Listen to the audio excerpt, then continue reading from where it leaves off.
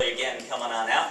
Going to have a fun session today. So what's the one question that a lot of BA practitioners, or what every question a BA practitioner is given, what's the normal answer? It depends, right? I mean, you guys all know that, right? So we kind of designed this presentation to help with maybe not answering it depends, but kind of addressing the it depends. And it depends why? It depends, right? There are many reasons, right? But one of the main reasons is that every situation is a little different. The analogy I like to give is every project, every initiative, every engagement that we're on is kind of like a snowflake. They might look a little similar from afar, but as you get up close, there's a lot of differences, and no one snowflake is the same, and it's the same thing with our projects and our initiatives.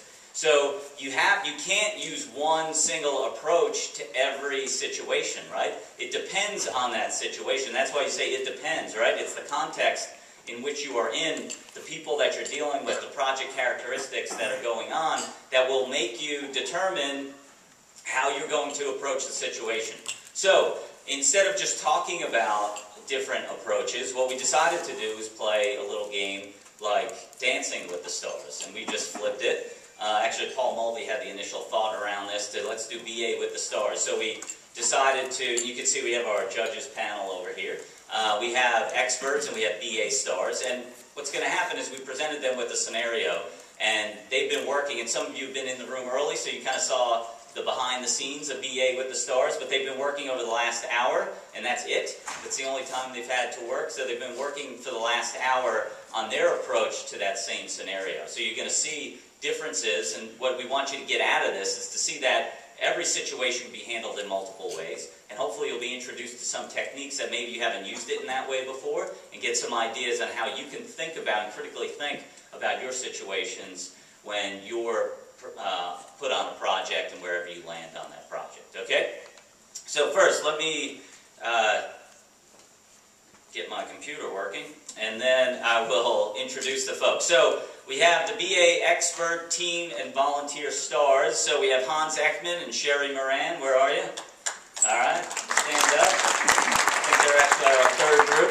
Our first folks coming up are going to be Paul Mulvey and John Foft. Obviously, they don't like each other as much. We had to break them up during the the last hour. It got a little ugly. Right. Yeah, John just said spend an hour with Paul. You wouldn't want to be with him either. And then we have Russ Peña and Colette Blanton. All right. You guys are going to get to see all them. And we also have our judges. Yes, we have Jonathon Babcock on my left. McGoey in the middle there. And I think that's her. What's the woman's name on Dancing with the Stars? Carrie, right. She usually sits in the middle too, I think. And then Ryland Leyton is our. So let's, and all of our volunteers are going to get a little gift at the end, and we'll talk about that. So what? No dancing. So exactly how it's going to work. What's going to happen here? Each group is going to come up. We're going to start with John and Paul, and they're going to present their scenario, their approach to the scenario. I'm going to show you guys what that is in a second. And after they present to the group, the judges are going to get to chime in. And they're going to have to give their feedback, ask them questions, see what they come up with. Once all the judges have given their feedback and kind of killed them and been real critical on the approach that they were taking, they're then going to vote on how they did, right? Just like they do in Dancing with the Stars. Then the next group will come up, and then the third group will come up, and in the end, you guys, ultimately, America gets to vote for the true winner who will win the coveted prize that is underneath this podium. So please think about, watch what's going on, and in the end, by applause, you guys are going to get to pick the winner. Okay? All right, so here's the scenario. Been assigned to a project for a mobile app for a restaurant. And here are the 3 items that they've been given. That's all they've been given, and you guys can read that. This is all they've been given, and they had to make a number of assumptions to come up with their approach. So, so sit back and enjoy the show. So we can have John come on up, John and Paul. I think you guys were picked to be number 1. The fact that we're number one is not coincidence.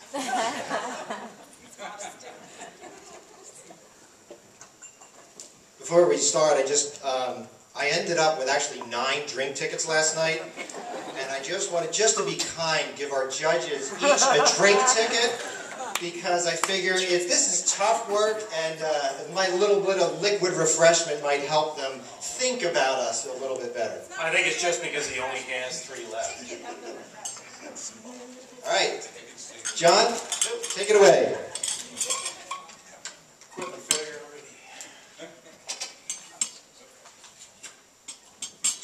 Good morning, ladies and gentlemen. Good morning.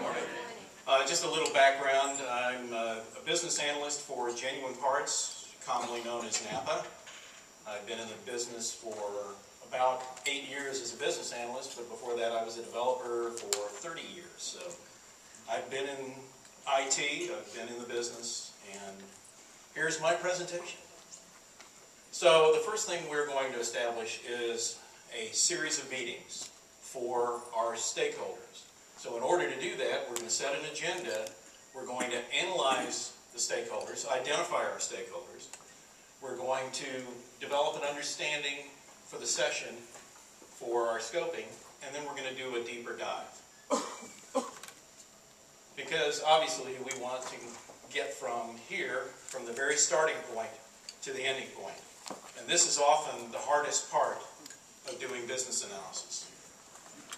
Yeah, when John and I first started talking about this, we started going as, okay, John, so what are you going to do, right?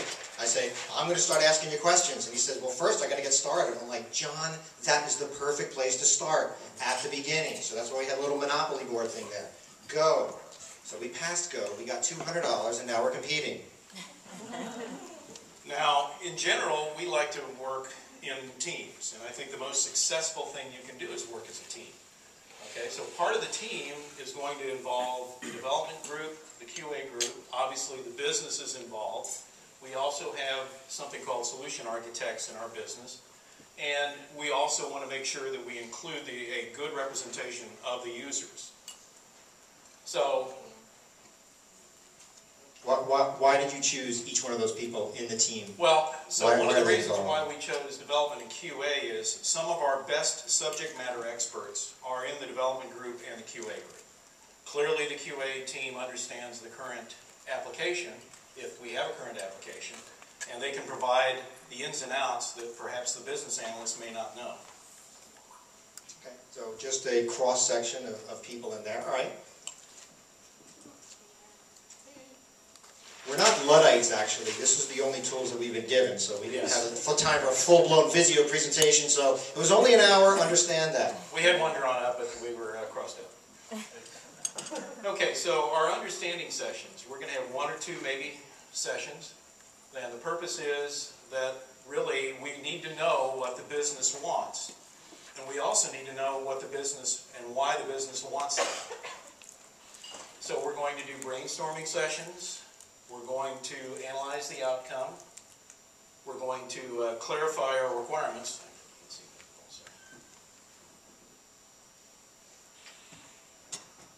So from the brainstorming perspective, we're going to identify scope and use the business justification. Our outcome is a general understanding of the direction that the company wants. Okay, we're going to clarify the requirements. For instance, one of the points that was in the breakdown of what we're supposed to do is the word customize. It says customize the menu.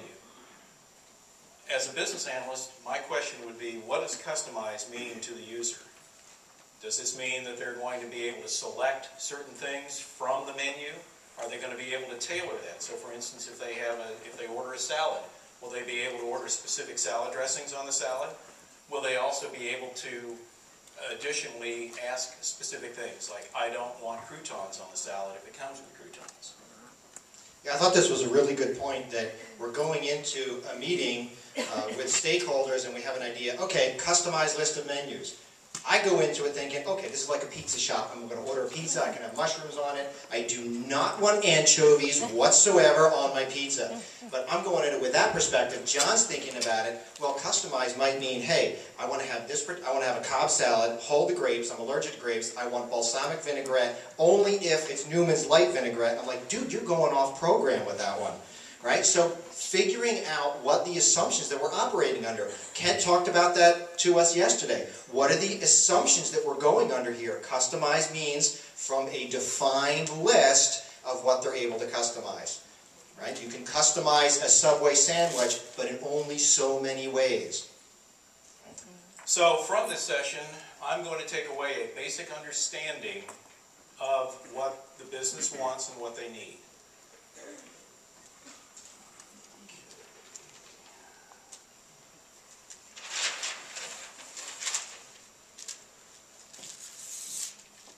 So from the scoping session outcome, we're going to have a bulleted list. And this bulleted list is what's in scope for this project from the business owner's perspective and what's not in scope.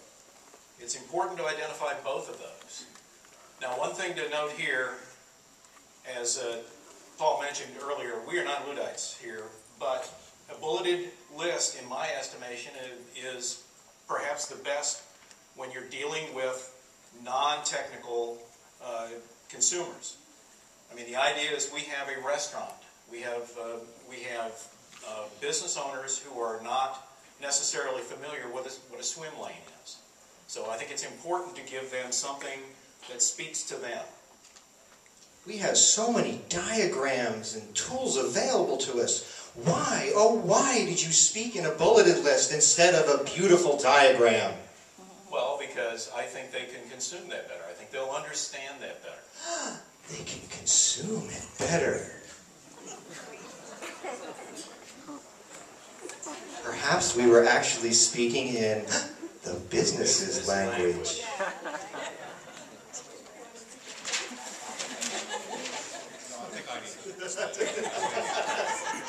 So, as part of the brainstorming sessions, we'll have an opportunity for the business and for the users to identify what they want out of this process, okay, and what they want out of the delivery. Okay, they will identify important aspects of this. Basically, you know, with your stickies, you get them to write things down. This is important to me. Then you'll rank those, and you'll get the team to rank those. What I also like to do in instances like this is also include an estimate from the team. So the team will actually look at both of these. We'll come up with their own solution, and we'll compare those and find gaps and identify those. So we decide whether, you know, is this requirement really necessary? And if it is, this is the effort level that's it's going to take. We've included the importance and the time as our axes.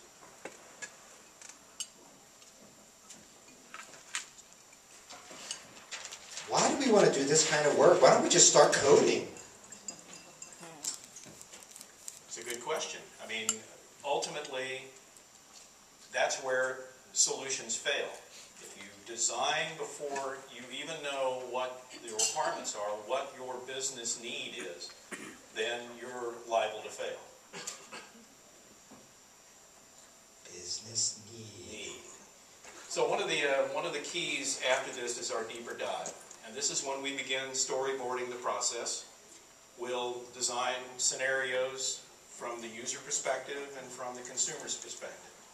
We'll also perhaps use some mock-ups. Wireframing, there are all sorts of techniques to use with that. I like one of the suggestions that Kent had yesterday, which is basically just draw it up on a sheet of paper, because one of the things that the users have a tendency to do is get married to a design if they see it actually in use. So try to make your mock-ups as simple as possible.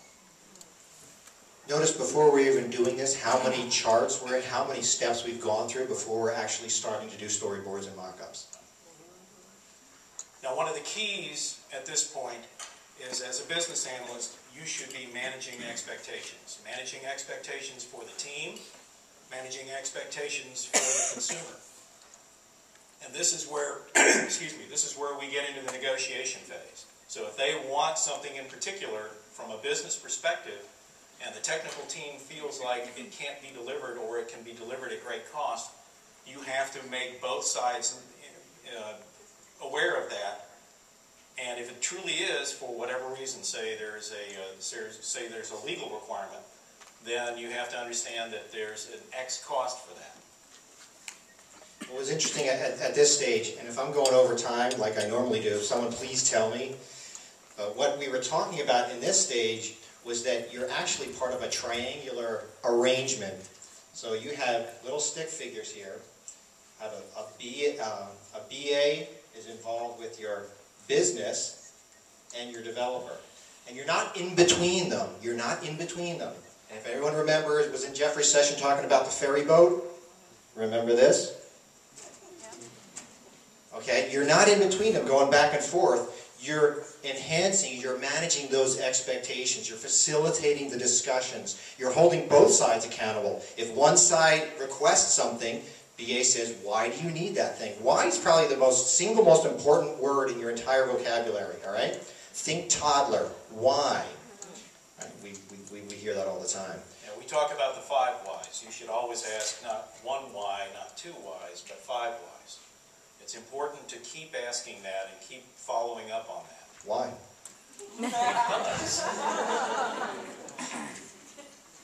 Okay, and then the final slide is we should always ask questions. And this is not limited to the elicitation phase. There is so much that we're involved with as business analysts. We are not just in a certain time frame within a project. We are involved from start to finish, from the initiation of a project to the delivery and support of a project. Now, our involvement may vary at certain times, but we should always be asking questions.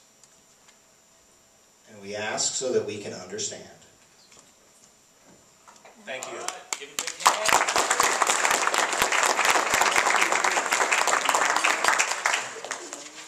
All right, so judges, let's hear what you have to say. Jonathan, why don't you kick us off? Sure. Guys, I like the progression. I like how we started with casting a wide net. We didn't want to get into details. Hold on, can you guys hear? Hello? There you go, that's better. Get it. I'll just eat it. It'll be a little bit easier. No, I liked how you cast a wide net. Got into the specifics and the boundaries of scope before getting into details. I like the wide net in terms of representation. It's better to have more people involved rather than less, is always is my thought as well. The emphasis on staying involved throughout, I think that's key. I think sometimes we have this misconception that the BA is involved up front, then we hand over our deliverables, but when we're done, we move on to the next project. Well, that's typically not a very good model. Now, a couple things I would ask about, or that I was looking for, that I might not quite have been satisfied with, and one is, I think Paul had a few of these before he stepped on stage. That was class, Paul. Yeah, Hans actually said, weren't the Oscars Sunday night? Yeah, Sunday night. It was for the Grammys. But I heard a little bit about what the business wanted. John got in business need a little bit late.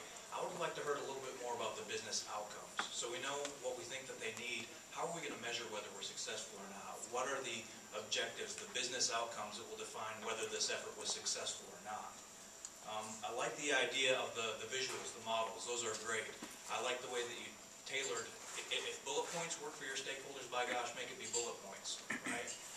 I like the mention of visuals, but I would say also, and this is not a critique more than an observation, sometimes we can start those prototypes, those mock-ups early. Those can be elicitation tools, as well as once we get to the deep details, we can start on the back of a napkin and begin drawing out the details. It doesn't necessarily need to wait till the last part of the project. Other than that, solid. There was good reason for each part of the process, and it was fairly well thought out, I thought. All right, great. Kate, what do you have? I have to agree with a friend over here. The need part, we talked about why they wanted it, what they wanted, why they wanted it, but the fact that they needed something thing that did come up a little late, and I also was kind of disturbed by the lack of objectives. So I love that you prioritized all the requirements to make sure that if you couldn't do it all, you understood what the effort was and what the time was, but there was not a sense of whether they actually did tie to the objective, what the value of those things was. So for me, it was missing a value component that I think was really important. But I really did appreciate the fact that you were kind of getting all the stakeholders on the same page first with the facilitated session and putting that out there. I do have one question. So in your scoping session, you were going to have a basic understanding of the flow. Was that the flow that they wanted, or the flow that they, like, which flow was that? So that's the flow of the business need. It would be the need. Okay, so that was more the as-is part before you're getting to the Yes. to-be. Okay. Yes. So just save a point there. Good. All right, so you did some great tailoring, and so my big challenge was just lack of objectives with that. Thank you. So my role in this is usually to play the part of Simon Cowell. Mr. Cranky Pants. So, There's always one. there's always one. So, honestly, I kind of feel like I had half a meal, is where I got to. You had a drink ticket. I had a drink ticket, and we'll be discussing that again. So, no. Honestly, I think that I was looking for, okay, where are we going with this? I wasn't really sure, but we never got into how are you going to deliver this, what's the solution going to look like? What's the scope? I mean, you talked about scope a lot, but this was a very waterfall process, clearly. I'm not mistaken about that, right? Right. Okay. And what I was seeing was a very strong discussion of an exploration of business need. I really liked the effort diagram. Something I'm actually just going to go ahead and lift the next time my product owners are kind of stuck and saying, well, we want to do this, we want to know about effort. I'm like, tell me, we'll go back to you on effort. We'll get back to you on effort. Tell me what the value is first. Just be about value. It's like, yeah, all about the value. And it seemed that you were very broad on who to bring in, so I'm guessing your direction you do this stuff is a very JAD approach. Everybody at every meeting, that kind of thing. I'm glad you set expectation with stakeholders. I noticed that you were being very clear with them about what was going to be necessary from them to make a successful project. But where you left off was translating this into what are we going to deliver. Okay. I didn't see you discuss that at all. Actually, we had a solution scope discussion, a certain amount of what's in, what's out, what could be there, a certain amount of process discussions you were describing, but never saying, and from here I'm going to go into functionals, and from here I'm going to build out prototypes, and from here I'm going to... So I didn't see where everything else is going to be delivered, kind of like they're getting to order the meal, but where in your discussion are they going to get to eat it? But with that, the first half was very strong. That was a good thing. And to be honest, you also had the very difficult position, as we learned from our last time, of going first, because these two will now be addressing those concerns later on. So I'm taking that into account here. But strong discussion of the first one. Okay, well, judges, it is now time to vote. Jonathan, we'll start with you. An 8. All right. 7. No, don't feel bad, kid. And actually, I'm going to go with an 8 also. All right. Good job, guys. All right. If you want to switch the mic with Colette, we're going to have a 2-second commercial break here. No, I'm kidding. So we're going to bring up Colette and Russ Peña. Come on up. Jesse. Since I didn't have drink tickets to bribe you with, I just so happen to have 3 extra Marriott ballpoint pens. You can't get enough of these things. Really. You've never been that desperate.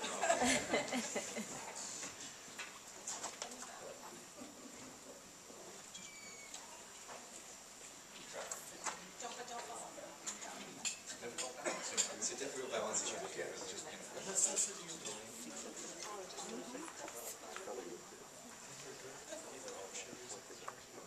So while Colette's getting mic'd up, I'll just say this. Colette and I took the approach, given our constraint, that we were coming at this with a well-informed, very vetted, formalized stakeholder community. So our scope statements that were provided to us is what we utilize as a basis for decomposition into our specific scenarios.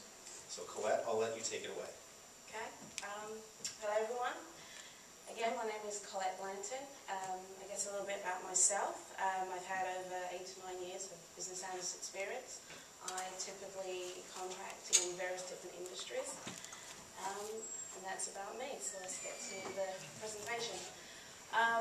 So, yes, as we said, so we put a lot of assumptions together here and we'd already flushed out. So what we focused on, or we took the approach is taking some of the elements that I learned from day one and also to get into the actual, what the BA would actually do in terms of the analysis portion. And what actually I'm going to get documented to show to my customers. So based on the scenario that we had, so just to refresh, it is a mobile app, and our app is for Chow cuisine because I like Chinese, and so our customer or our sponsor wants them to be able to order these items and actually customize what they order.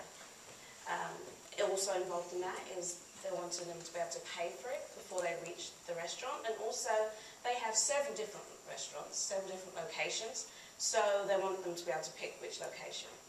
So from that information, started off, and this is where you start off with some type of process and flow, and I decided on this term to use the use case diagram that gives the overall flow. And so what we have here is that the use case where we will dive in later, where we will pick the menu item. Then as the customer, we're going to determine the quantity because I may want spring rolls and fried rice, but it may be a group of us. So we may want 2 portions of fried rice or 2 portions of spring rolls. So we want to be able to pick the item and determine the quantity and possibly customize that menu item because the fried rice, I mean, I want the peas in it because we don't like peas. So we want to be able to give them that type of, and dive into that type of opportunity of customizing. Then they will be able to review that order that they have placed for the number of items, the customer, and then move on to make the payment with the financial. So the payment actually then, once you make the payment, can go to the financial institute that would accept that payment and it would return back. And then after all of that, then they would determine the location.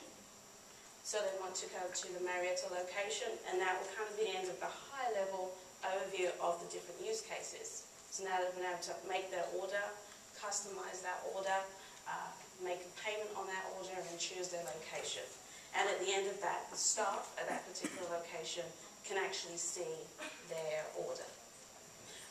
The level of granularity that we took, we also obviously included underneath each one of these use cases would be your happy path and your alternate scenarios, yes. and how they loop back into, from an alternate scenario, back into your happy path, should it take that direction. Yes, absolutely. I wanted to add about, I did actually have the question that we did bring up, which was about business objective.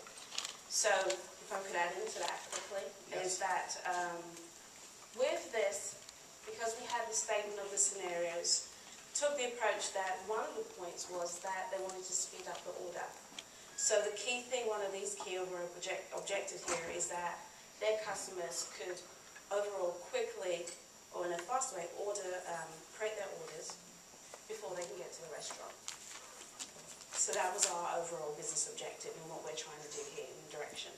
I had a slew of questions for Kupe, which he didn't answer them. So, so I didn't do it. And in the spirit of speed and efficiency to meet that business objective, obviously, we built in the make payment. And in our discussions as we were talking about meeting that business objective, we said, well, let's say for the sake of an argument that my order was $22 and Russ Peña only had 19 in his account. We would allow other options in those alternate sequences for functionality that would address maybe bringing in cash payment. Right. If I went into my couch and sort of scooped up change. So in the real life scenario for me as well on that, before we move on, this was what I would call, what we're discussing is the deep dive. This is just the first layer, and we would have a lot more use cases to discuss the ultimate paths. Should we move on? Yeah. Okay. Actually, ours isn't just an order, right? Yeah. So I went to the behavior model class. I'm not sure if the speaker's here. So what I wanted to do was, this is a conference where we learn things, so I figured let me try and utilize what I learned from that. So what I liked was the general business language. So what we took was from these outline, this happy path for the use cases, came up with some business natural language to describe that. So now this is what we could do to our business owners and even to the IT folks as a starting line. So just to give some examples here, we have the first part. I, obviously being the customer, I want to order Chinese. I pick my menu item and the quantity, and then my order is presented to me. The next part in that is that I've created an order. Now I've created the order. I have my spring rolls and my fried rice, 2 of each.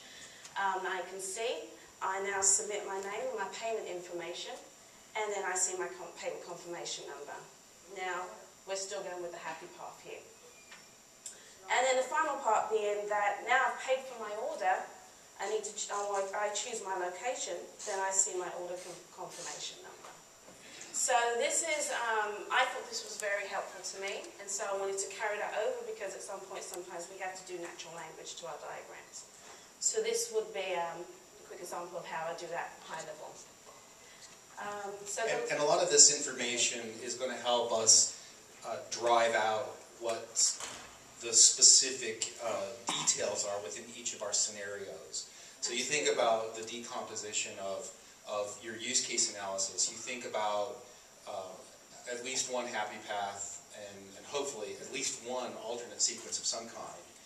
And so this type of dialogue in business speak allows us to meet with the business and for them to sort of, all of us to understand at more of a granular level what the goal of the overall use case is so that we can begin to build in functionality. Yes, absolutely.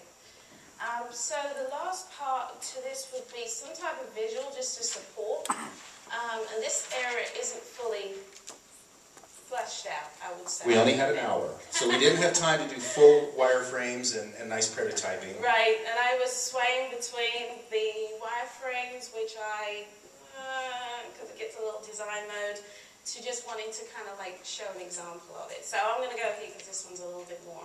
Yeah, and I think that Colette made a great point when I started talking immediately about and I was thinking competitively, Hans over there is certainly going to be doing prototypes, fancy things on these pieces of paper.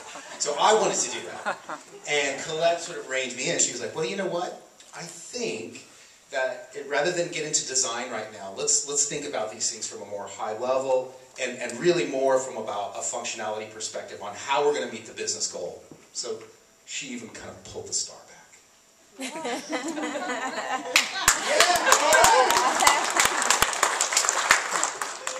So I'll do my best to show what we got here and a little bit of what here we had, the 2 approaches.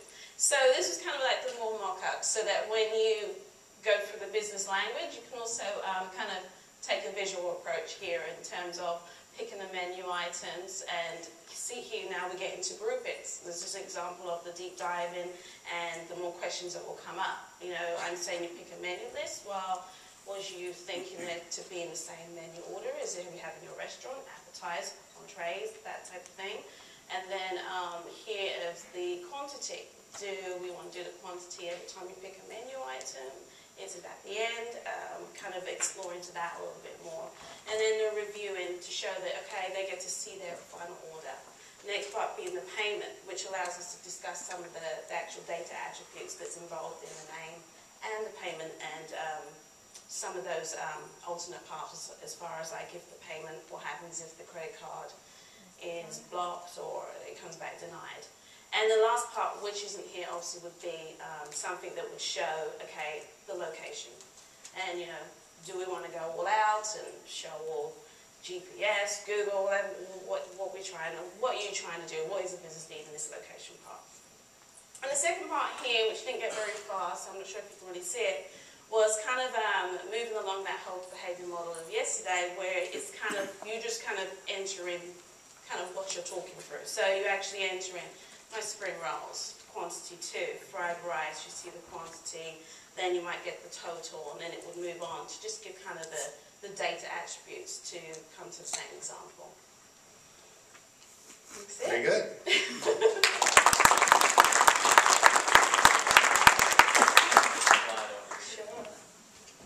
All right, judges, go easy. What do you got for them? Kate, you want to kick us off on this one? I was really happy with the focus on objectives and that you narrowed it down to the business goal of speeding the order process, so that was really awesome point there. I, kind of like Jonathan mentioned before, I love the fact that you kind of started with scope and kind of range, look at the whole big picture to see kind of where you're going with it and then focus on how you build that stuff out. But I'm a little curious if you spent any time talking to either users or the restaurant about how do they do ordering now, like what's the as-is, kind of dove right into solution and solution scoping. Although you did talk about the functional and the key business objectives and speeding up the process, which is good, but I didn't see a sense that you looked at what the process was prior to the app to know how you were going to speed that up. But the other question I had was, did you talk to users? Or was it more the focus of, I like Chinese, so I'm going to do it? Was there another user involved in this? Well, again, given our time constraint, we went in with... I know, well, we did have questions and Kupe wouldn't answer them. I did get that. That's okay. We went in with that sort of thought that a well-informed user community. Just checking, because the UX friends among us would say, no, that user for there, not you. So, it's all good. But no, that was really cool. And I think you did a great job.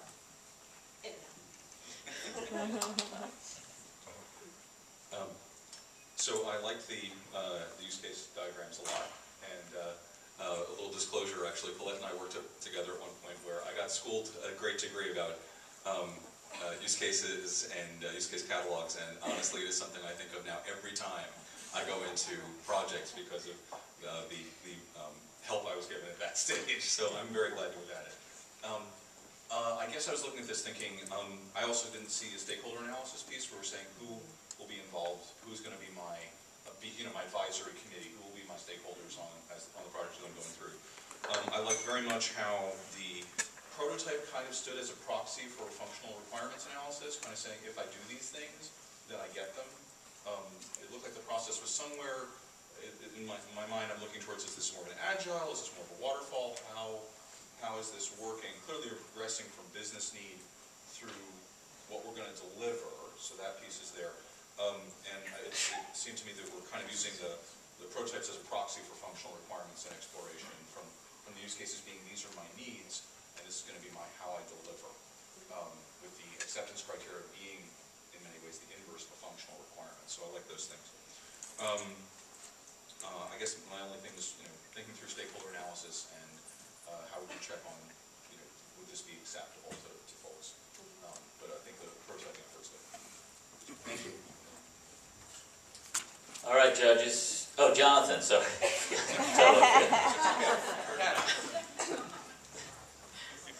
I first just wanted to say, good for you for using what you've learned.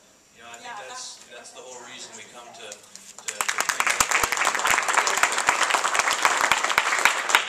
hopefully you've Even added if it was from Jeffrey, right? Even if it was from Right, yeah, let's make that clear. So hopefully you've added a few tools to your toolbox and you're trying them out, and that's what it's all about. I love I like use case diagrams. You don't see those all that much anymore. They're kind of going away. I like how you spoke from the diagram. That was a good way of kind of describing and showing in a visual way what the scope was and how you were going to decompose that into your scenarios. One of the things there is, and I don't know if this was on purpose, I haven't asked Kupe, but what we started with in the scenario were a few features, right? And so one of the questions I guess I would have of all the groups is, well, how do you know that those features are really what the business needs? And how do you know, because often in business analysis we'll take a blurb on a work request and say, well, this is it, let's go do it. And sometimes there's some analysis up front to make sure, well, do I really know that this is the problem? And if I deliver these, is this going to do what they wanted to do? I think I would echo what Kate said a little bit, and I appreciate what you're saying. This is really more an observation. I liked what you did. A little bit more about how you went about it would have been helpful. Did you elicit these from, or did you kind of make them up as you went, or how that worked? But very good process. I really like how you took your star and walked him back a little bit. That's part of the art of business butchering it, but it's better to be approximately right than precisely wrong. Sometimes we drill in and we give something that looks really official, really polished, really clean and fit, but it's wrong. And so it's better for us to stick with what we know is right now and stop until we know more, and you did that. I thought that was really good. Good job. Thank you. All right. Excellent. Good feedback. So what are the scores for our teams here?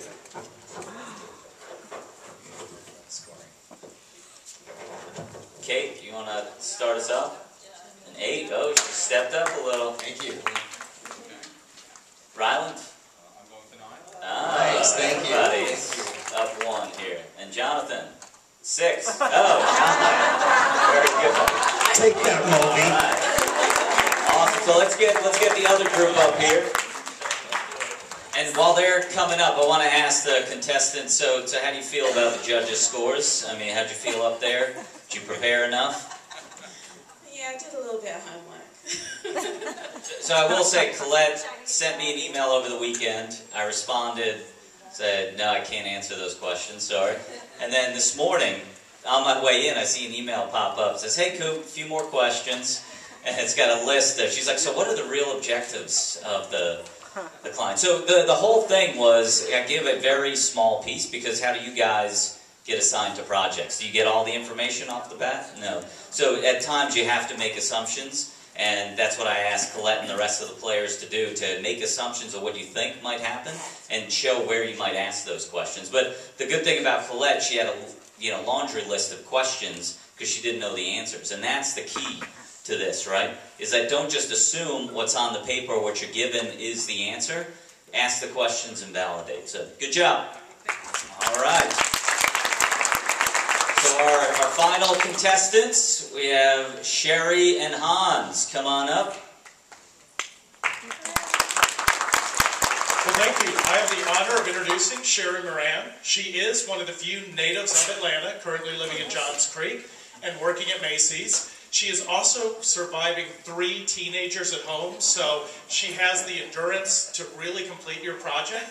And I think you're going to see from her approach that really, this is the person you want leading your business analysis. Sherry, take it away. Thank you. Good morning, everyone. We are excited to present to you what we think you need in a mobile app for your restaurant. And we think that this is our ultimate destination to provide for you what you need. And in doing so, we hope to, what we would like to do is we would want to take a look at your 4-wall structure today. And we would want to look at how your processes work today. And we would want to determine, do you already have takeout and that sort of thing? And if so, then how would we grow that into this mobile app?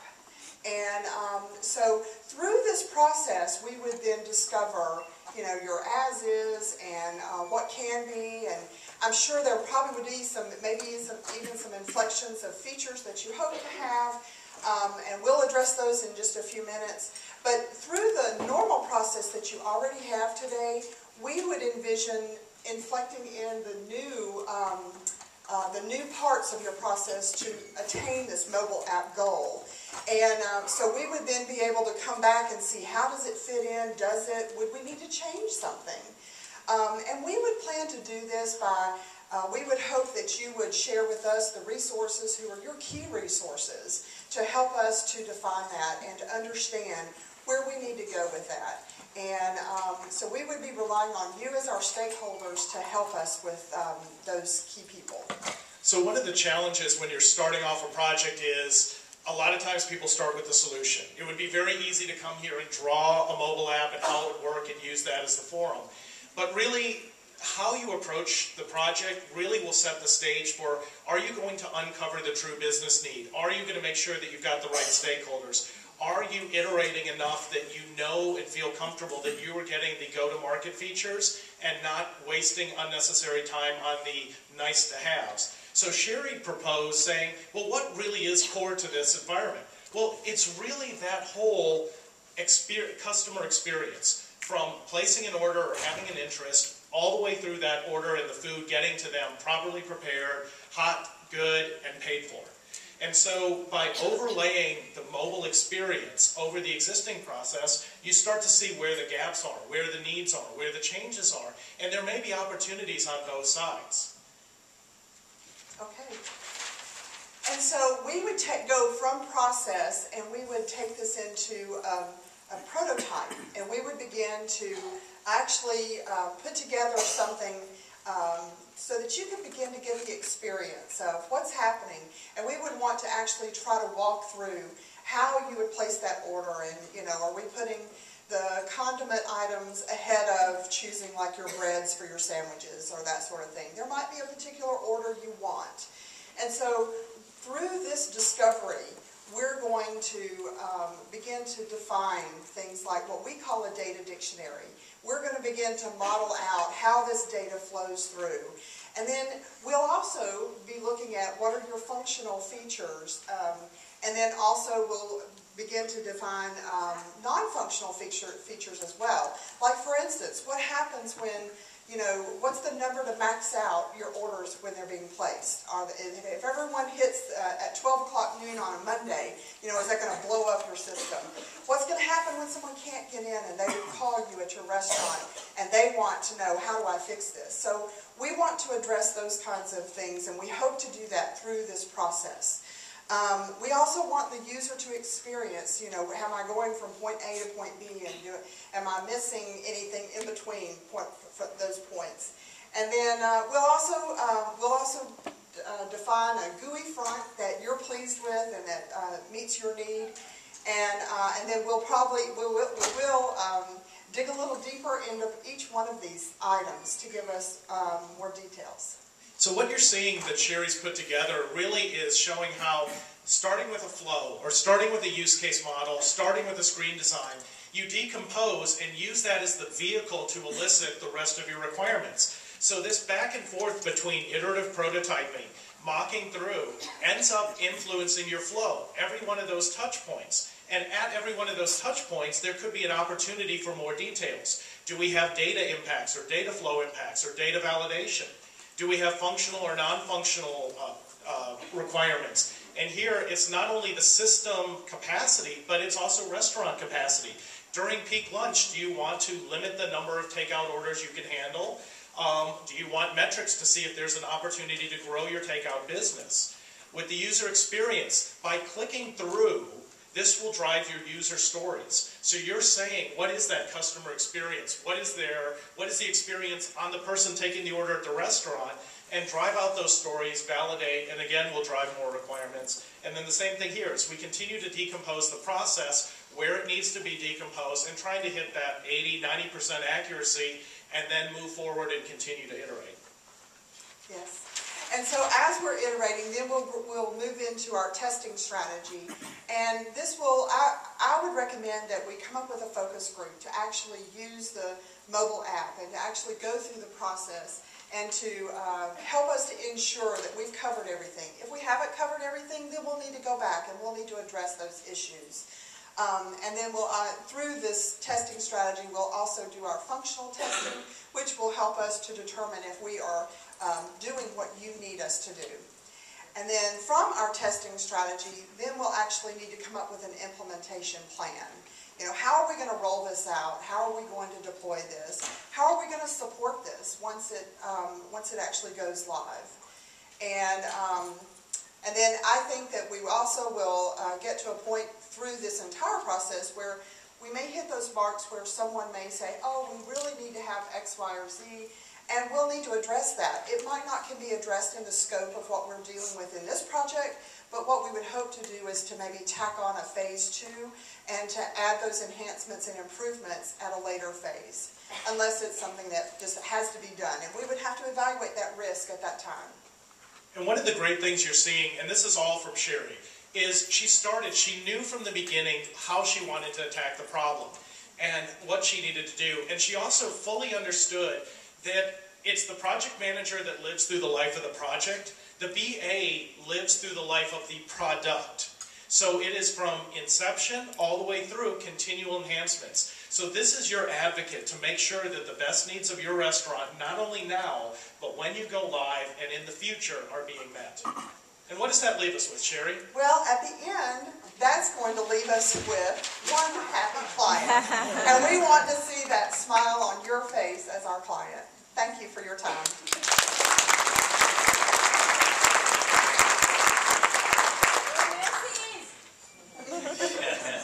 Looks like you got some fans out there, Sherry. All right, and it was done in record time, too. So let's start with Ryland, the guy that's got the mic in front of him. I think that's the best bet. Right. So how much will this cost me? Because this has been, of the song and dance I've received today, this has been the best. This has been a pitch. This was a pitch meeting kind of context, right? Yes. Okay, so, no, I hope I didn't say the other word. What did you say, a pitch? She was suggesting I said that word. She was suggesting I said that word with a B, which I said. Yes, that's what I heard. That's what I heard. No, excuse me. That was intended to have a P in a pitch meeting. So, very. Says it again. It's the mic, really. It's the mic. This was our opportunity to show you which project team would best meet and help you receive your business goals. So, and I think you did a very good job of that. Honestly, the things I thought that were really, really excellent here were, you clearly showed me the approach you're going to take all the way through, showed me the SDLC that I was going to be involved with, which I think you can see I've been looking for, so that's kind of a thing. You also did a very good job of saying, here's how we will, as a BA space thing, obviously the product delivery team is usually just concerned with, how do I get this thing to you?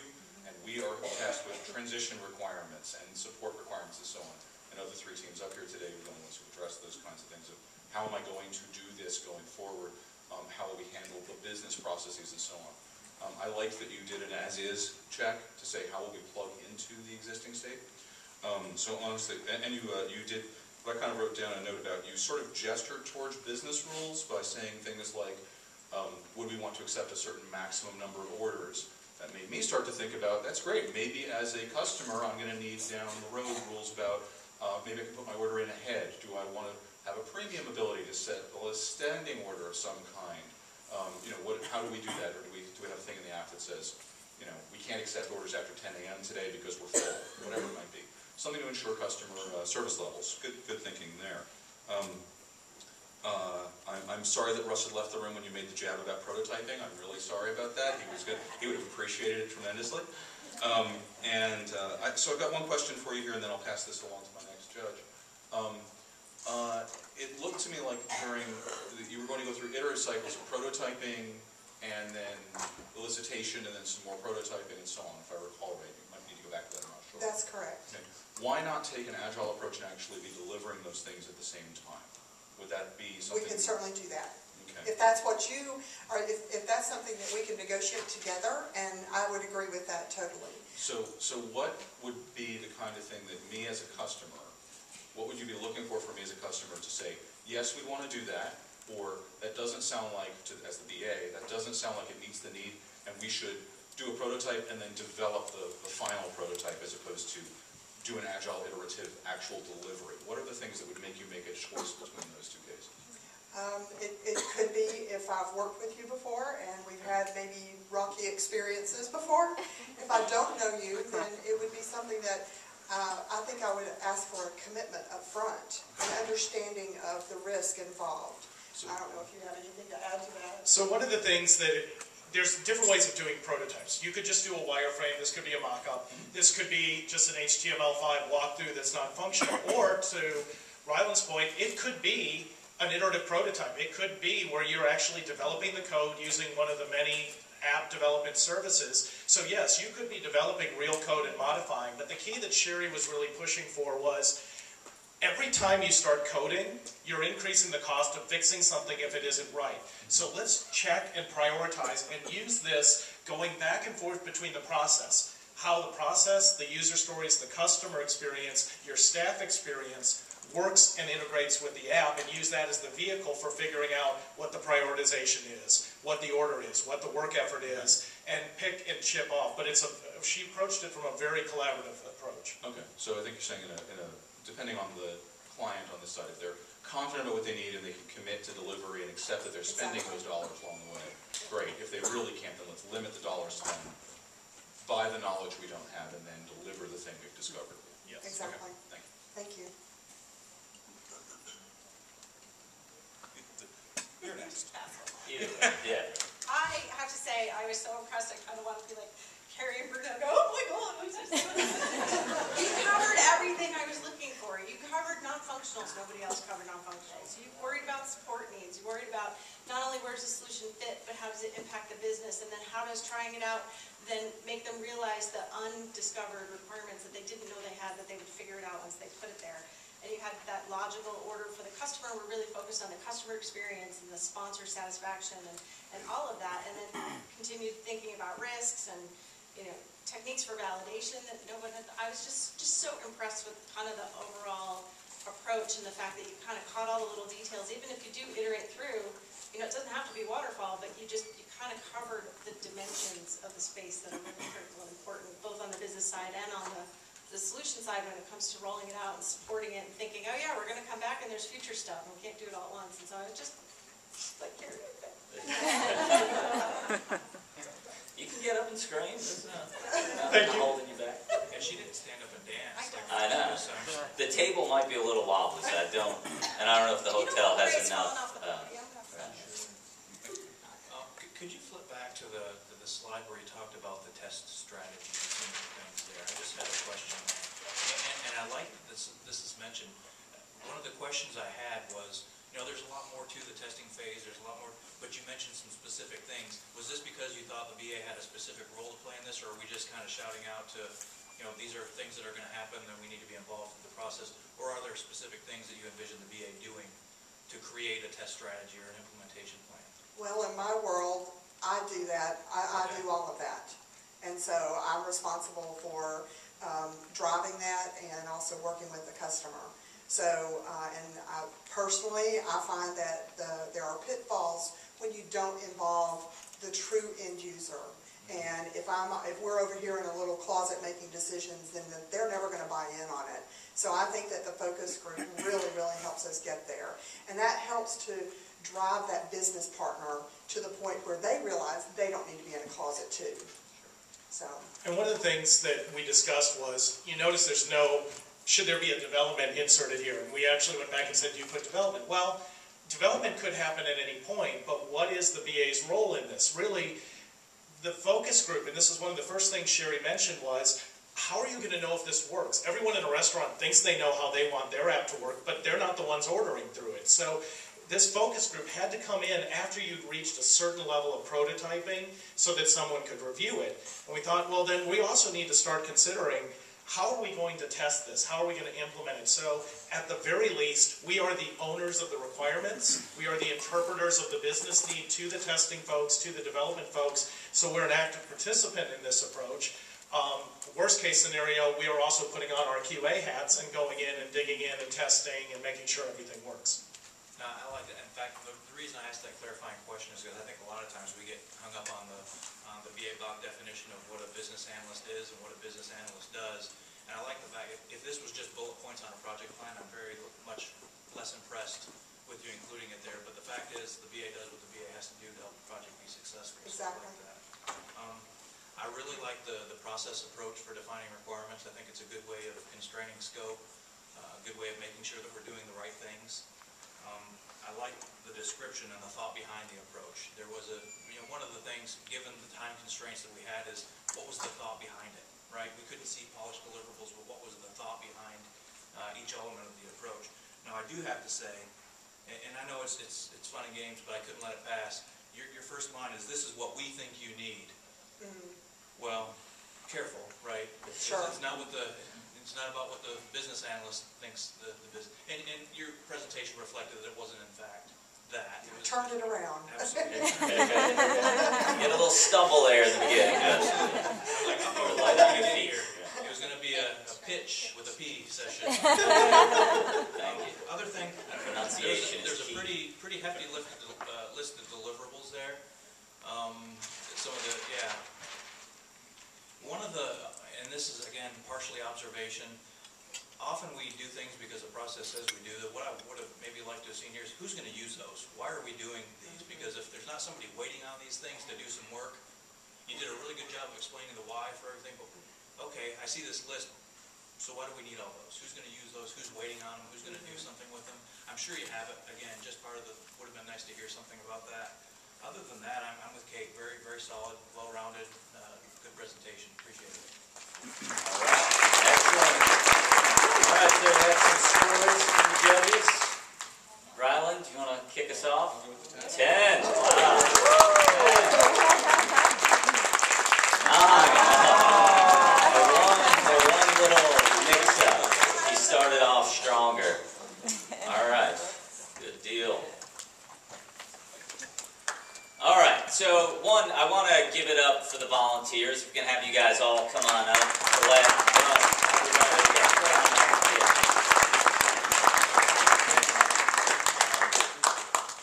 Yeah, come on up. So just to be clear how this worked, on Thursday, I think Kaylee, who I work with, called Joe and said, hey, we need 3 volunteers. We don't obviously have the attendee list, but can you help us find 3 volunteers of people that are going to be here? Joe was like, sure, I'll make some phone calls. I think she called 6 people, and these 3 kind of said, yeah, sure, I'll do it. What the heck, right?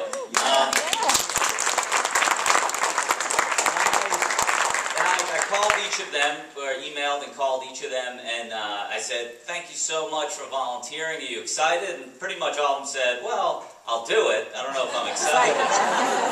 But you can tell they had the weekend to think about this, but then had an hour to kind of really flesh things out with their expert. They just met him today. Maybe some of them met up yesterday. But it goes to show that you have to take chances.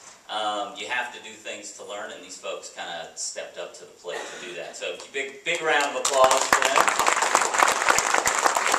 And each of you will win a signed copy of the Business Analysis for Dummies book, which was authored by myself, Kate McGoey, and Paul, and Hans and Russ, and Jonathon had a hand in that, and there might be some others in the audience that also did. But so there's a number of us that contributed to the book, so you guys will all get a copy of that. So congratulations. But now it's time for you to vote. So so we need to really see. There always is a winner in my game. We're not 8 years old on the soccer field where they don't keep score. But I won't go into my whole diatribe why that is killing America. But there has to be a winner. So so the winner is going to receive the coveted Mirror Ball trophy.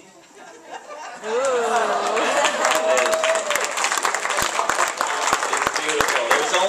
This is the second one given out ever. So to the winner, I mean, this, I don't know, I mean, hold this high, don't lose it, it's going to be worth something someday. All right, so we'll just go in the order that they came up. I think that is best. So by applause, what do we got for John?